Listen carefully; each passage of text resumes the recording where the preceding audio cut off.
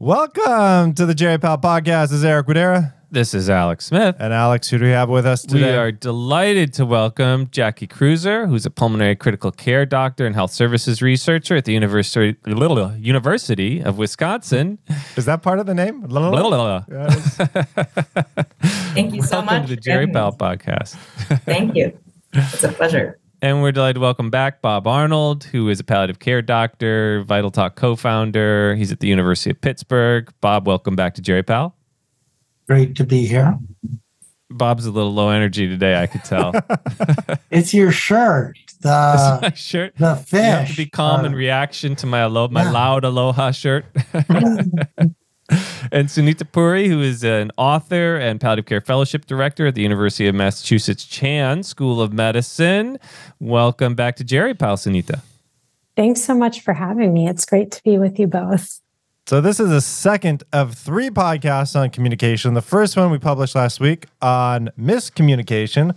This one's going to be on the language of life-sustaining treatment. And then next week, we will be talking about surgical communication around similar topics. So before we get into that, we always start off with song requests. Sunita, I think you got a song request for Alex. Yes. So I requested Alex to play Meet Me in the Woods by Lord Huron, because to me, when I think about what it's like for people to go through a serious illness, or what it's like for us as providers to guide people through a serious illness, it's often like being in the woods, where we have to ask people to meet us, where we are sometimes filled with uncertainty and they are filled with uncertainty, and the path ahead is too. But somehow I think no matter what the outcome, we always find a way through the dark. Now, I got a really important question for you. Yes. This was not your first song request, was it? No, it was not. I love, by the way, wonderful reason why you chose that song. So I'm super excited to hear it. But what was your original song request? I believe my request was California Love, which has nothing to do with the topic of this podcast, but it selfishly is something that I thought would be fun to open this podcast. And maybe next time we'll do that. But learning Tupac on guitar and then all those lyrics, it's a lot. But we're recording 3 podcasts this week. But next time, yes, we'll try. Maybe. No problem. Honestly, I'd be happy to provide the vocals. I'm very well versed. Great. All right, here's a little bit.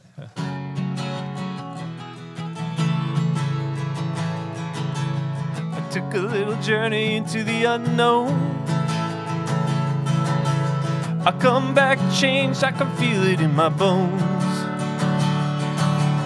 I fucked with forces that our eyes can't see. Now the darkness got a hold on me. Now the darkness got a hold on me. I have seen what the darkness does. Say goodbye to who I was. I ain't never been away so long. Don't look back, them days are gone. Follow me into the endless night. I can bring your fears to life. Show me yours and I'll show you mine. Meet me in the woods tonight. That was wonderful. Excellent song selection, Sunita. So I'm going to start off with you. It's a double questions now. You recently published an article in the New Yorker titled... I can't even read my own. What was the title again? Can't read my own handwriting today. Happens to me all the time. Hidden Harms of CPR. There we go. Yes. You've done a lot. You're a prolific author. You've written in a lot of places, including your own books. What prompted you to write this piece in the New Yorker? So I think, as I wrote about in the piece, I've always felt like when I look back on my training, and this is not, by the way, I just want to be clear, Eric and Alex trained me very well. This was before my rotation with Eric and Alex, but I felt like I just didn't have a good way of helping people think about serious decisions when it came to what was most important for them, but also what we would recommend. I felt like I was always told to present people with a buffet of options and really without guidance, ask them to choose, it would always make me feel sick to my stomach. And I described a code that I led as a senior resident. And what I talked about in that scene in the piece is just how I knew that this man was going to die of his disease, which was metastatic cancer that had led to multisystem organ failure. And yet I still offered CPR to his wife as though it were a choice between life and death, when I think everybody knew that there was nothing reversible happening. And so a cardiac arrest was kind of the natural and inevitable outcome of what was happening to him. And I led the code, and we could not save his life. And I went and vomited in the bathroom afterwards, sickened not only by what I had seen happen, what I had done to this man, but also by my own shame of not being able to have a real discussion with his wife about what it would mean if his heart stopped. Not the theoretical potential for his heart to stop, but that actually the significance of that would be the end of his life. And I have gone through my, not so long career, but it's coming up on 9 years now, seeing the way that we have talked about CPR in such problematic ways, in ways that really do not enable true informed consent. And I've noticed how we can say things like, you're not a surgical candidate, or, you're too weak to get more chemotherapy, but we can never really talk about CPR as a medical procedure in the ways we talk about other procedures, and can make recommendations and offer reasoning about those procedures. And I think when COVID started, I was in a number of meetings about how we were going to think about CPR from this point forward, given that it would really expose healthcare workers to easy transmission of this virus that we didn't fully understand yet.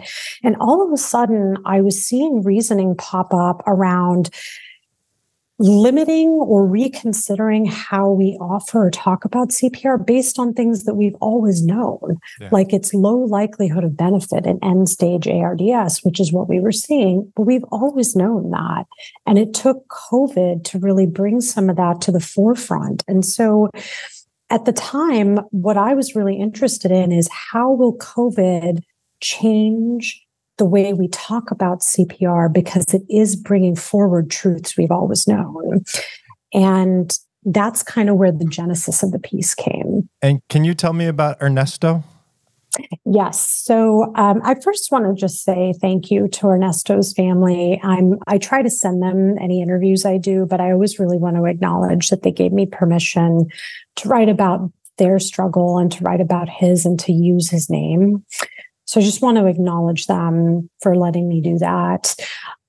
He was someone who, like many people I took care of early in the pandemic, I never heard his voice. I very rarely went to see him because the unit was locked to basically everyone but the unit staff.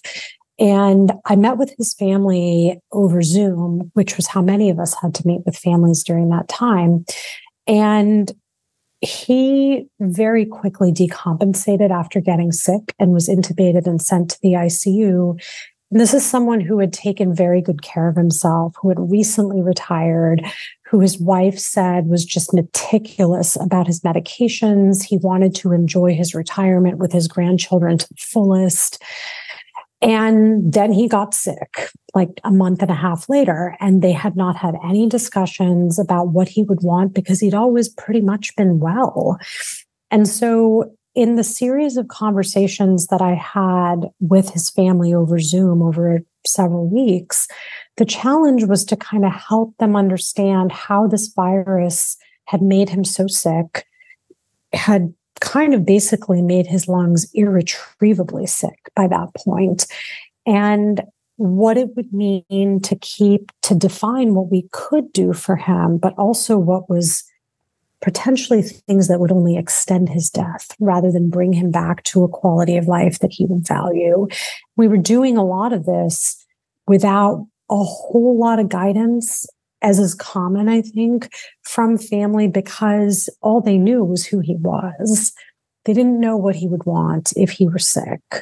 And so there was a lot of fumbling around in the dark, trying to guide and support them while also really trying to make recommendations that would in some ways organize a conversation better than having questions like, would he want us to do this? But rather, if this is what you're telling me his life would, this is how he inhabited his life, this is what he would want to go back to, then this or that procedure may not make sense for him.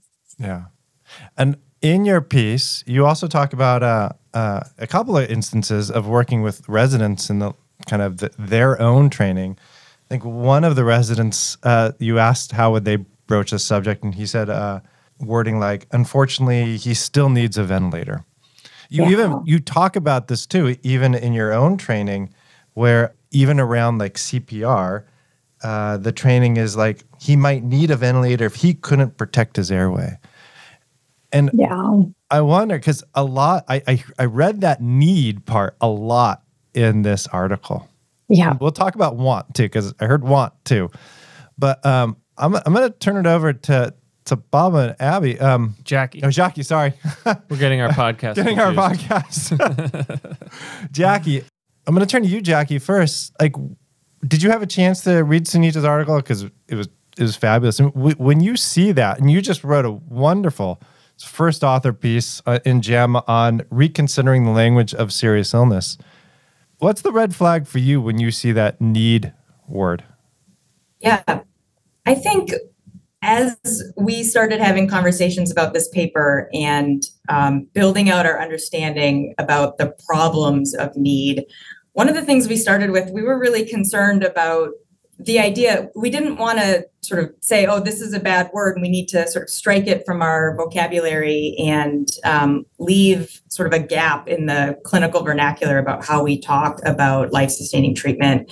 And I think from very early on, and I think some of this is because of our co-author, who's a linguistic anthropologist, really taught us to think carefully about why this word has become, why it just rolls off our tongues in the intensive care unit, why it's such a natural way to explain the condition of someone with an acute critical illness that's threatening their life.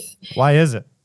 And it is because someone is coming in with a lack of something essential. Sort of that is what we do in the ICU. And, we've done a couple of studies where we've looked about why someone's coming to the intensive care unit. And we talk about this on rounds. What's their indication for ICU? And it's always centered on a need for a particular life-sustaining treatment.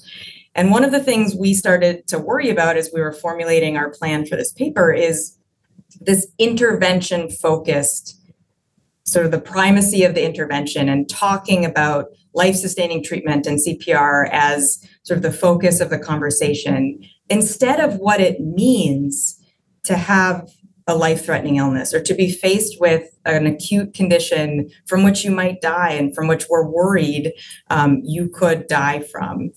And it is that link, that sort of inextricable link between the life-threatening problem and the solutions that we have, which just continue to grow. And, our technology in an ICU has almost it feels like it has almost no bounds these days. It continues to improve.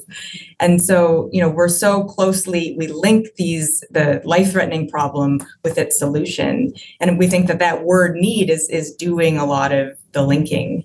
And so when we came up with our particular sort of alternative phrasing, instead of just taking need out of the vocabulary, we really wanted to think about how we could create space in that rapid, urgent environment where there's often not a lot of time for conversations. But what is a clear way where we can create space, either true time and space or just space for deliberation quickly? And that's really where we wanted to focus the paper, on this idea of what does it mean to be faced with a life-threatening illness? Before Eric asks the next question, that anthropologist you mentioned, I think he's joining us on our next podcast. Is that Justin Clapp? That's right. Yeah, from Hopkins, is it? Yeah. He's at the University of Pennsylvania. Oh, University of Pennsylvania. Great. So he's joining us on our next podcast. So listen for that, dear listeners. And that'll be with Justin and Gretchen Schwarzy about communication and surgery. Should I bring Bob into it? Yeah. Bob, I can tell you've been writing. You have things to say or questions to ask. Hit it, Bob. I haven't been quiet for 6 whole minutes probably since Jackie has met me. So first, let me point out there's a long history. James Tulsky did a study in the late 80s looking at how residents at UCSF talked about code status, where the paradigmatic way was, if your heart stops, do you want us to resuscitate it? 20 years later, Wendy Anderson did exactly the same study and found that residents at UCSF used exactly the same language. Wait, what's the linkage here? We haven't done a good job of teaching people how to think about these conversations. The problem is, I think, that we are so scared of our power as clinicians, and we've been so taught that we need to respect autonomy, that we leave people, as Sunita pointed out, lost in the woods. No one wants CPR. I've been a doctor as long as all of you put together. I have never had a patient come into the hospital and say, doctor, regardless of what you do a little CPR. That'll make me feel better. The problem is that we've reified CPR and we've been afraid to give our opinion based on where people want to end up. And so having a conversation about what's important, telling people how often it works, and then making a recommendation are all okay things for doctors to do. And the problem is that we've stopped teaching doctors how to say, given what's most important, here's what makes sense and here's what probably doesn't make sense. Yeah. Were doctors ever good at that? No, because the problem was before autonomy, doctors told people what to do based on their own values. Yeah. Now doctors are unwilling to understand patients' values and make recommendations, taking the science to it. So they act like bad waiters. They just offer options without context. And given that the culture of medicine is always to do more, the context will always push people to try something. Well, I guess given that, how much, would love your thoughts too on this, Sunita, with your New Yorker article, how much is this like us verifying CPR versus we see the same conversations with intubation? While you acknowledge that with dialysis, sometimes we say no, I would say most of the time we offer like CRT in the hospital. So there's all of these life-sustaining treatments that we may just give as menu options. Do you want it? And if somebody chooses it and we think it's a bad idea, like we get moral distress, we wonder why they chose it, but like we gave it as an option. I know. Yep. I point this out a lot more nowadays to the resident teams that consult. Like if the consult is for quote unquote code status, I always ask them, take a look at your past conversations. You've had like 3 documented conversations to quote unquote clarify code status. What you're asking me to do at this point is to make the family choose what you think is right, because at some level that from the beginning, a code didn't make sense for them.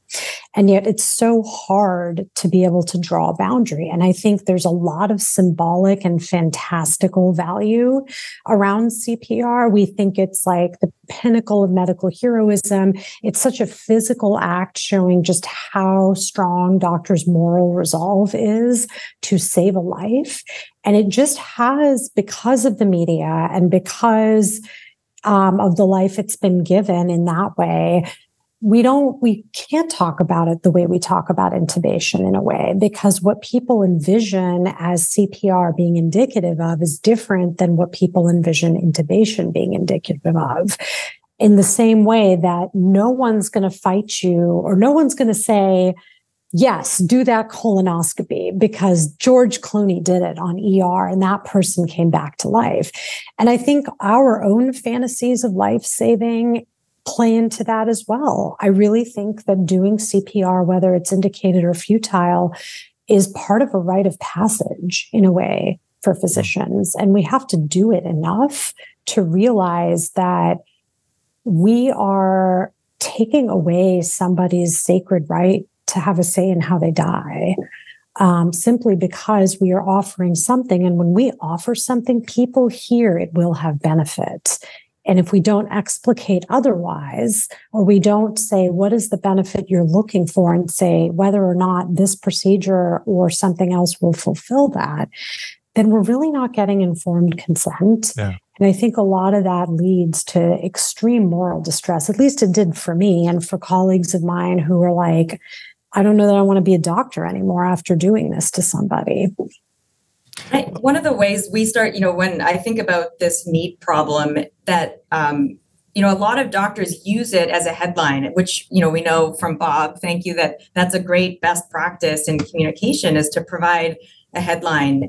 But then what ends up happening is that headline it creates an implicit indication that we think doing CPR or intubation is what should be done. And then we spend the rest of the conversation trying to... That's because they need it?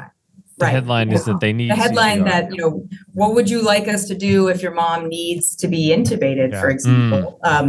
And then we think we're going to create space for deliberation after that type of headline. But when the emotions are running high and people perhaps we think that they're following us.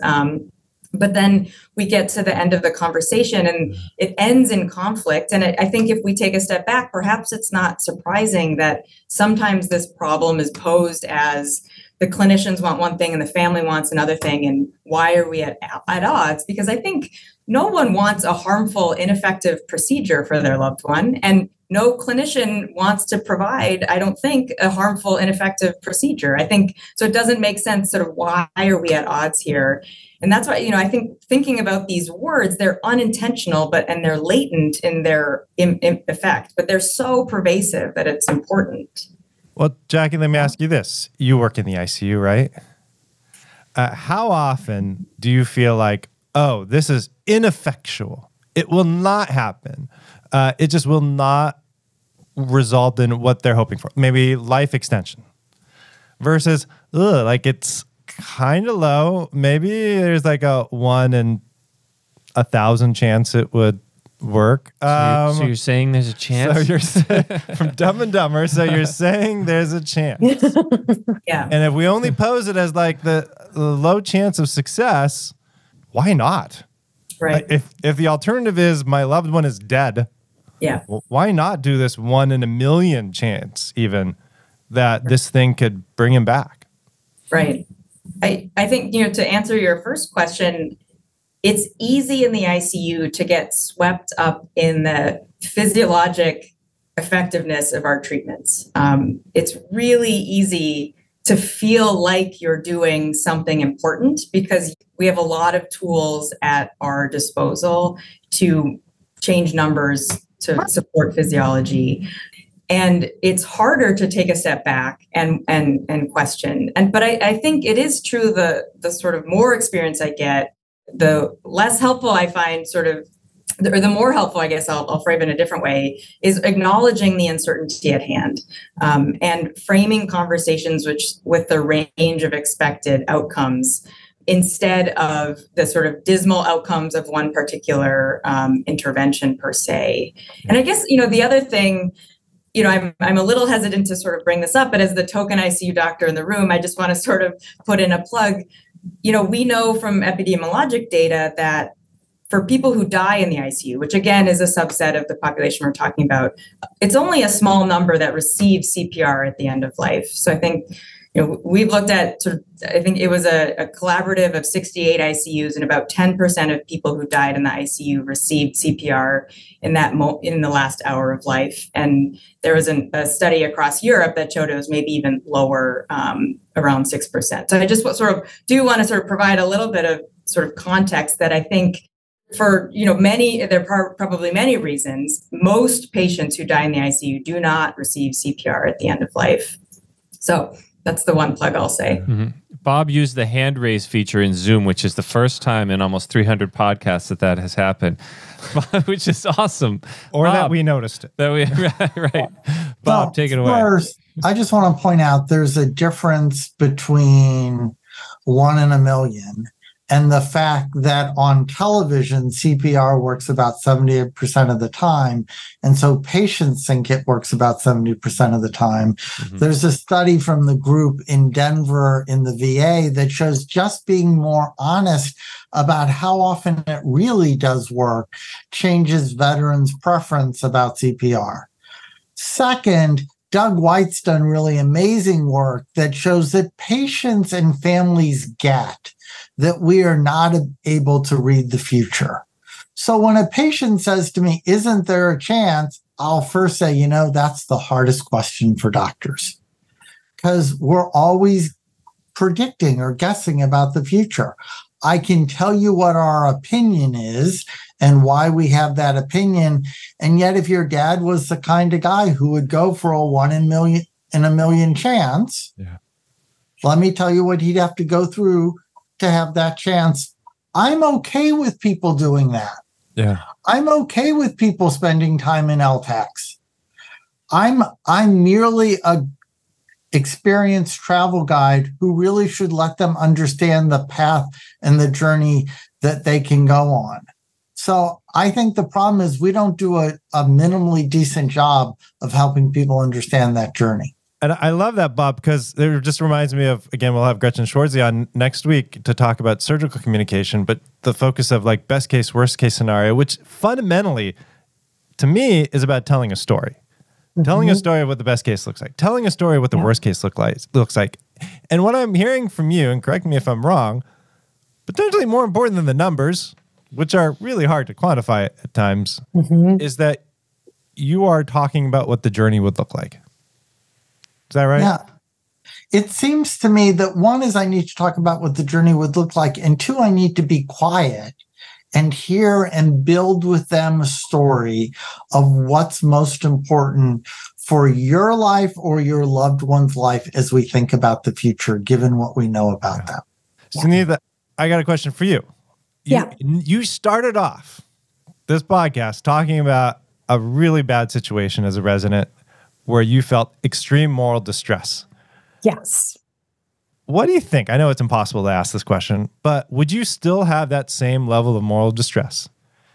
If you knew what you knew now, how to have these conversations, you talked about what's important to them, what they're hoping for, what outcomes are really like they're hoping for, make it to like their granddaughter's birth in 3 months, and that they would be willing to go through a tremendous amount, even if there's a small chance of survival, even if it meant prolonged stay in an ICU and an LTAC. If I can hold on to that hope to make it my granddaughter's birth, that would be important to me. Would you have that same level of moral distress if they made that choice? No, because I think the thing that really got to me and what I see residents and fellows and even other attendings struggling with is enabling true informed consent. And I think that comes out of what Bob just described, which is talking about what we know, hearing what people are hoping for, and while acknowledging the mystery and uncertainty of what's yet to come, helping them to feel heard, but also asking them to hear us during the journey if we have to share some difficult truths about whether or not getting there is going to be possible. Because I think that's the other thing I've learned and didn't know as much as a resident, is that a conversation about something like this is never a one and done. We start at one place, point A, and let's say point B is the place they want to get to for their, the birth of their grandchild or a wedding. Between A and B is kind of the dark interval, which is, to me, the most fascinating part of being on a journey with someone and helping them with decision-making, is that we don't know what's going to happen. I know where you want to go, and I know where you are now. We should be probably checking in weekly to make sure this conversation is ongoing, because that way, as things change, we can reframe what you might be hoping for and reframe the ways we may be able to help you endure what's happening to get to point B. But I think what I didn't know was that when somebody makes a decision to get to a certain event, that the work isn't done then. And I did this myself, so I'll put myself on the hook here, that I just didn't have a sense for the longitudinal relationship that we need to build with people. And oftentimes in palliative care, we're the constant presence when the other teams are rotating, when the other attendings on teams, when the residents are rotating. So we can help be the through line and understand and help people understand that wanting something doesn't necessarily mean it's going to happen, but we can keep reframing what we want and what we hope for as the body shows us what it can endure. And I think that's the other piece of this that I didn't know as a resident how to express was that we can hope and want for so much, but really we have to know how to interpret what the body is trying to tell us. And the image I'll often use, which the listeners aren't going to be able to see this, but at least all of you will, kind of have like the treatments that we're offering to help people get to point B. And then there's the body. And if this happens, if my two palms interlink, that means the treatment is the body's able to accept the treatment to advance in some direction. But if we are at a standstill, then that's the body showing something too. And I think tracing biology as well as goals is something I just didn't have any appreciation for when I was a trainee. And it's come much more to the forefront of my mind in the past few years than it has before as an accompaniment to what people are hoping for in their lives, but also recognizing that we have 1,000 tricks in medicine, but ultimately medicine can never win against nature. And I think that's a part of what we have to help people come to an understanding of. I think that's part of our responsibility. And it's beautiful analogy and metaphor, and I'm glad that you described it for our listeners. So you got that when the body and the goals are aligned, then the fingers are sort of interleaved with each other. And then as Sunita was gesturing with her hands, when the hands are sort of in opposition to each other, as if the body is creating a barrier. I'm just trying to explain it a little bit more. Hopefully our listeners get, I just go off on tangents, right. So I'm glad you paused. If our listeners are confused, go to YouTube and watch the YouTube version, and then you can see what Sunita was doing with her hands.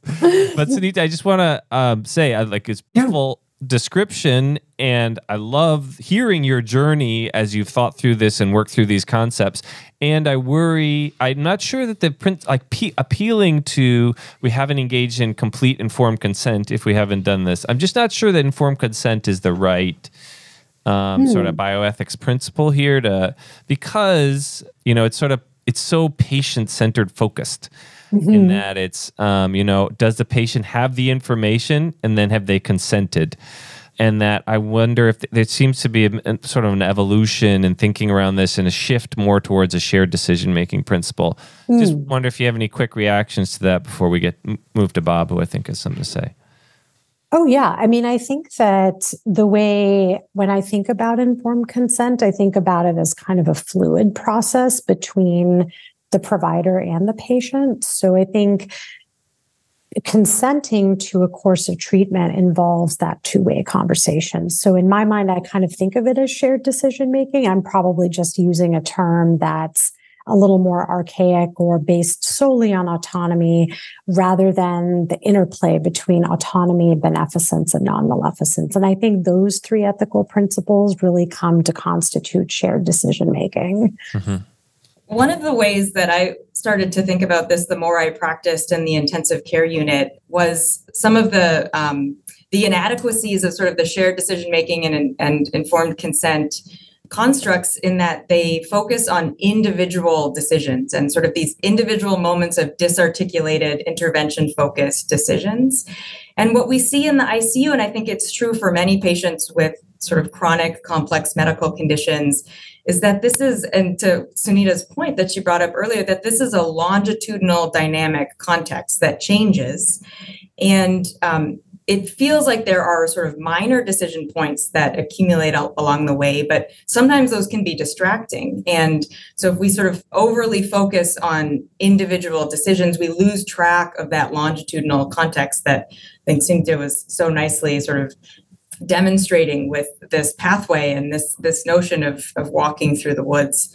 And, I think one way that that has really captured the imagination in critical care is the notion of a time-limited trial, where I think it, in its best application, is not sort of counters the problem of nihilism in critical care, where people may presuppose or overly pessimistically prognosticate about the likelihood of a patient to benefit from ICU care, or apply sort of stereotypical principles around age about who should or shouldn't be admitted to an ICU. Or, we don't leave care open-ended and imply unintentionally through need statements and want statements that the context is open-ended. And perhaps, I think what we're sort of working on is whether this might be a new path forward with some structure that balances those two problems. I think as a travel guide, I need to know that there's way more than science and bodies. They're existential and religious beliefs. So even if this isn't working, the sciencing isn't working on the body, there are many patients who believe, and their families who believe, that something else will work on the body. And we need to walk with them with beliefs that aren't in our normal wheelhouse as a doctor. To a certain extent, we need to be more expansive in how we think of ourselves as clinicians, where we're walking with people, we're letting them talk to us about their hopes and their worries and their fears. We're giving some biologic information if they want it. We're reevaluating how that all impacts them. And I think part of the problem is, for many people who are doctors, and I'm not talking to our palliative care or geriatric audience, there is a sense of what it is to be a doctor is to fix things, is to save lives. And I think that part of the problem with our language is it shows what, as clinicians, we really put most of our values in, which is science and fixing and biologic abnormalities. And so we use this language because it represents who we are as clinicians as much as anything else. Yeah. And the ultimate question is to fix to what end or what goal that's important to them, helping them through that journey. I love the journey, just thinking about it too. Like, if Bob is my travel guide and he says, Eric, if you need some food, do you want to go to this steakhouse? It's not very helpful if I'm a vegetarian, if that's really the only option. I guess I need food. I guess I'll find a baked potato at that steakhouse, versus Bob actually asking me beforehand, tell me about your preferences. What's important to you? And he can find out. I am not a vegetarian, but if I was a vegetarian, probably the steakhouse isn't the place that I should go to if I need some food. I rounded with the palliative care fellow who was the first year, who's just starting. And after a week, she said to me, "You are bossier than any doctor I've ever rounded with." And I'm like, "Really?" She says, "Yeah, you tell people what you think would be most useful." And I said, "Do I do it based on their values or my values?" She said, "Well, you do it based on their values." And I say, "I'm just being a doctor then." Yeah. Sunita. Oh, I was going to just to kind of clarify what I had said before. It's definitely not that we base things solely on biology, for sure. And I think we all kind of have that understanding. Yeah. I think, to be honest, I feel like I have been in situations where, kind of like you were saying earlier, Jackie, there's this idea of what we're saying, and then there's the significance of it. And I think when we can't marry fact and significance, especially when we're trying to interpret what the body is showing us, then it's almost as though, I've at least observed, that trying to understand people's values as a whole it kind of impairs my ability to be a guide for them. If I can't tell them what we know on rounds, which is that, okay, his pressors are going up, that means something, right? His vent settings are going up, that means something. And I think sometimes, some of the situations I've been that have been the hardest for me is, no matter how much I know that culture and religion and other things are influencing someone's outlook on something, that I sometimes, and it's an ongoing question for me, like how much do I honor that versus really explicate what the body is showing us while also honoring their different perspectives. And you honor both. Yeah, exactly. But I was not good at that for a long time. We have like 3 or 4 minutes left. I wonder if we can do some quick lightning round questions. My first lightning round question is to Jackie. Jackie, I still get stuck with, I know the need issue. I hear when I say need, I know, man, I just screwed up. I was going to say a curse word, but instead of if you need a blood transfusion, if you need, intubation, if you need, like, it just goes on and on. A feeding tube. What words should be going through my head as far as an alternative? And I think you did a nice job in the paper, especially in the conclusion of everybody. We'll have a link to that paper in our show notes at the Jerry Powell website. Jackie, what's the line or lines? I think, 2 things. Can I talk to you about what this means? And can we talk about what to do next? Mm-hmm.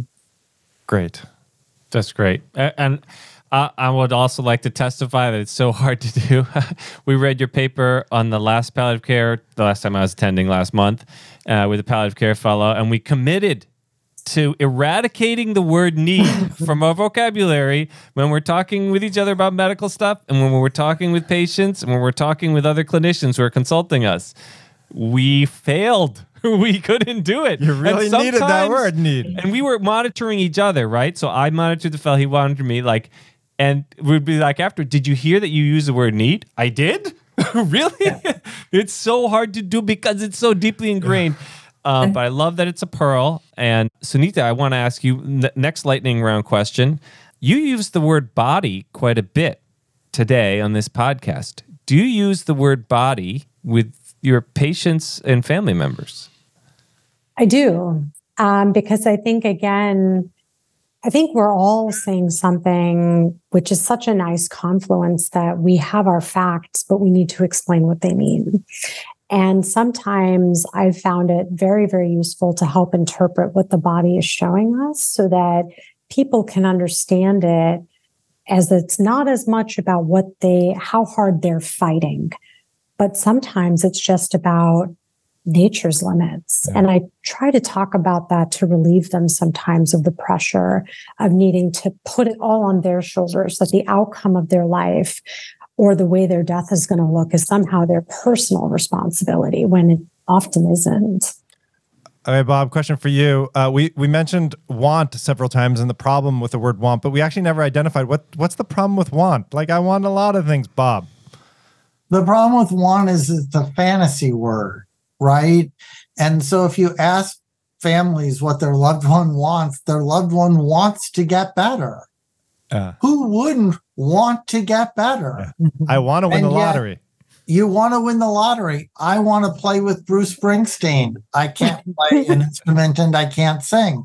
Want invokes no limits. And so what Gretchen has said is, if your dad was sitting here, what would he say? What would he think? Yeah. Given what the doctors have said, what would he think about that? Because if you give want and you make it about a fantasy, you get an answer that as a doctor just makes you want to go, oh no, I already said that they weren't going to get that. So when Alex asks for a song request, she should not be asking Sunita, what song do you want me to play? Because she'll say Tupac. I know it. Exactly. So he should say, what song that I have the ability, and let me tell you what my abilities are. Would you? Alex, you got one last lightning question? No, you're ready. No, I'm ready. All right, here we go.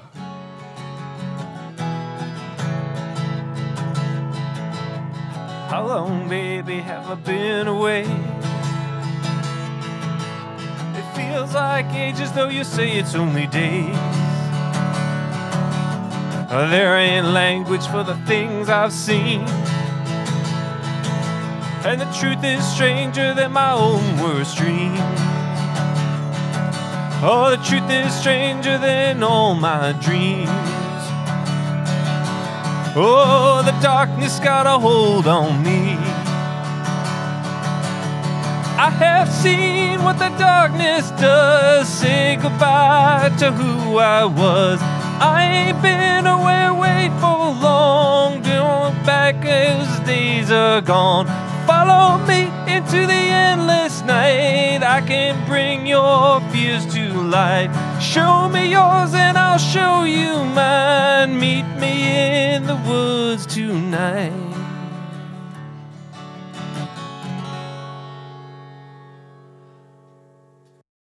Bob, Jackie, Sunita, thank you for joining us on the Jerry Pal podcast.